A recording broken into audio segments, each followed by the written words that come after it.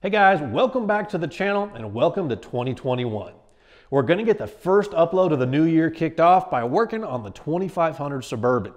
Now this thing's powered by a big block, and as you can see by the dirt on the outside, I have been driving and enjoying it, but today we're going to be focusing on the interior. Now when I was first shopping for a Suburban, I really wanted to find one with front bucket seats and a floor console, but as you can see, we got the split bench and the flip down armrest thingy. Now, sure, you can fit 9 people in this truck, but I don't know 9 people in Utah, so I have no need for 9 seats. Plus, I've always liked the bucket seats better. So I went online, I did a little bit of shopping, and I scored a couple of used parts. And I grabbed front pair of bucket seats. Now, these are cloth, but they're in really good shape. A lot of these that you'll find, they can be a little bit beat up, and really the only damage on these ones right here, and this is really common, is they're just a little bit worn on this corner where, you know, the driver's going to slide in and out of the truck, but they're in really good shape, so they're going in. I also grabbed a full-length ceiling console as well as a replacement ashtray and a dome light because mine is missing the bezel. Now the great thing about these old GMT400 trucks is they made millions of them, and there's tons of them in junkyards all across the country. So if you get a truck and it's got something on the inside that you really don't like, it's super easy to find new parts that you can swap out to make it exactly how you want it. I think the best part is between all those parts I showed you, I think I only spent like 110 or 120 bucks. So, you know, I've got no complaints at all, and it's totally worth the effort to just change it up to make it how I want.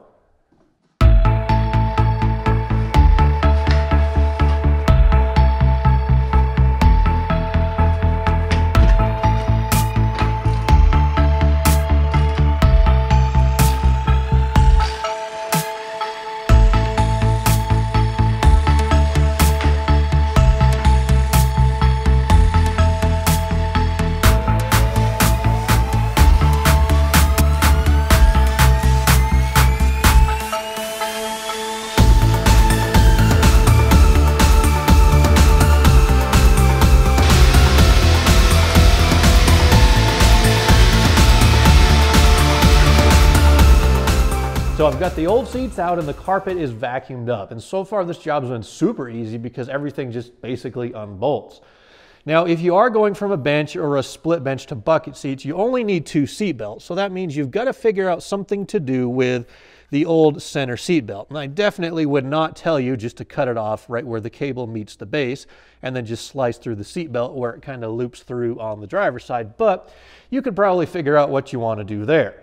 Now, as far as bolting in the passenger side seat, it is a direct bolt-in arrangement because the old seat and the new seat are basically the same exact thing minus the little flip-down armrest there. Now, there's one thing to keep in mind if you're going to be using, say, a Suburban or a Tahoe seat in a extended cab Chevy truck. That's actually what I did on my last extended cab, the black 96. I used a set of Suburban seats in it, but the only thing that won't work like an original bucket seat extended cab truck is how the seats flip ahead to get access into the rear. The trucks had a little lever, I believe it was right here. You flipped it ahead and the back of the seat would fold forward and the whole seat would slide ahead a lot on the track to allow the passenger to kind of get in the extended cab part of the truck. Now the Suburban seats will bolt into an extended cab truck in the same exact way. Like I said, you just lose that functionality. The driver's side original seat is the widest portion that has the little center jump seat attached. So it mounts to the floor in 4 different places. 2 in the center, and that's ultimately going to be covered by the center console whenever I get it, and 2 on the outside right here. Now these 2 are going to work perfectly for the new seats that I've got. So that means all I've got to do is put 2 new mounting holes right on this section right through here. Now the back one, that's actually kind of nice because the mount boss and threaded insert is actually already welded to the bottom of the floor pan. You've just got to make a small hole through the sheet metal so you can get a bolt threaded in there.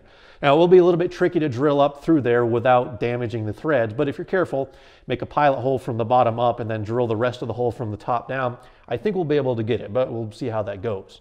Now the front mounting hole right through there, there's actually no metal boss or big giant threaded insert welded onto the bottom of the floor pan, but they were nice enough to make a little tiny dimple in the bottom of the floor pan that'll just give us the location of where that mount needs to go. So then I'll just drill a hole, run a bolt through there and put a big fender washer or something really sturdy on the bottom just to give it a little bit extra reinforcement. But All we got to do really is drill a couple holes and we get these seats bolted back in the Suburban.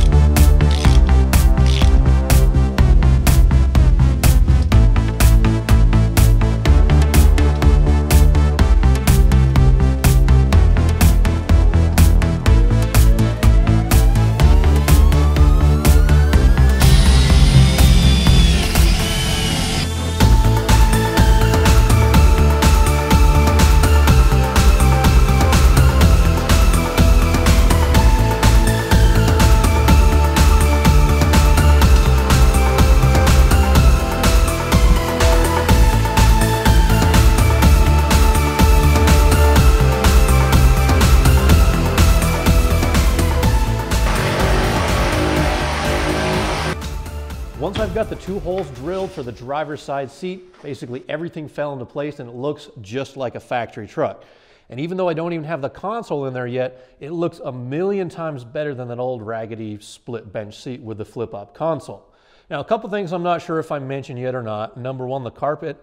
Obviously, it looks really, really nasty. That's just all soda spills or coffee spills or whatever.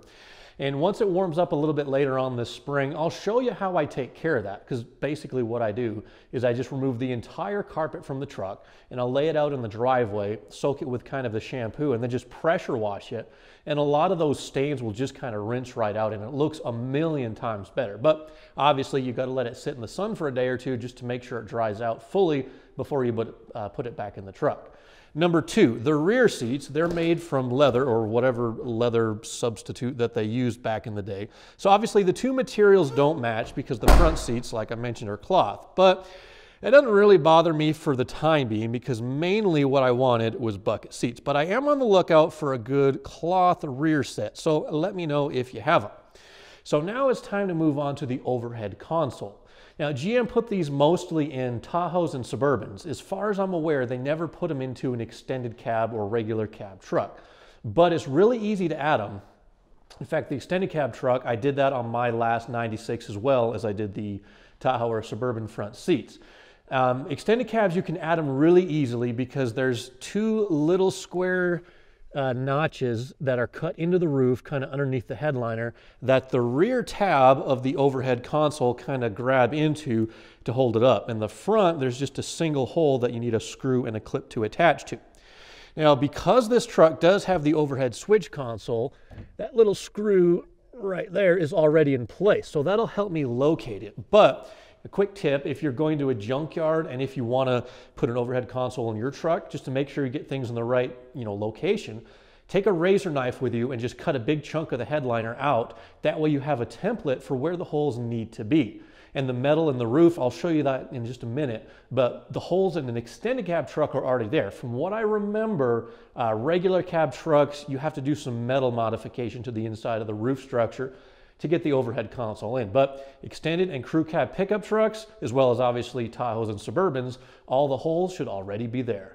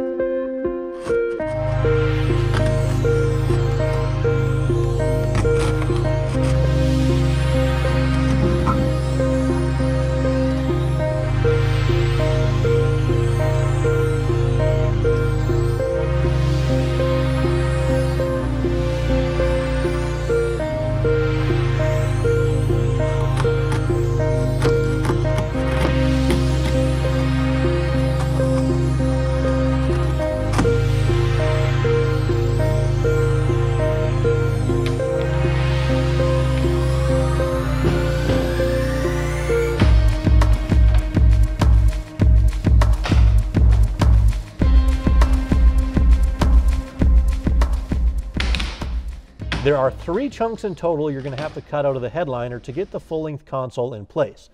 The rear 2, I kind of mentioned earlier, that's to access the little square in the inner metal structure. That's the inner right there and the outer roof right there.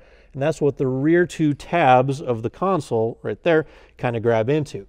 And the front hole, I had to extend it a little bit, or if you're going from an extended cab truck with no console, you have to cut this entire hole.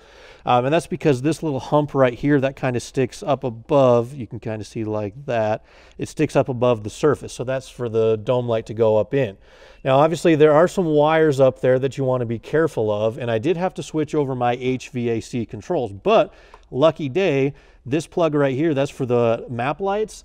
The Suburban already has the power harness for the map lights in place, so everything is going to work exactly like it did from the factory, or exactly like it would have from the factory if this was an option.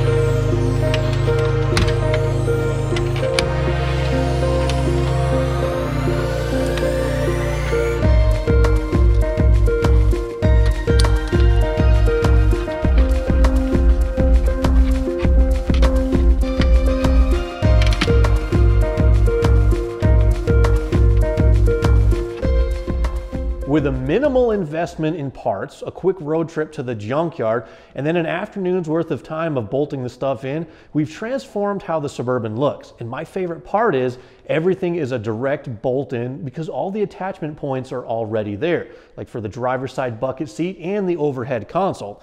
And it just kind of looks like a more deluxe version of a Suburban.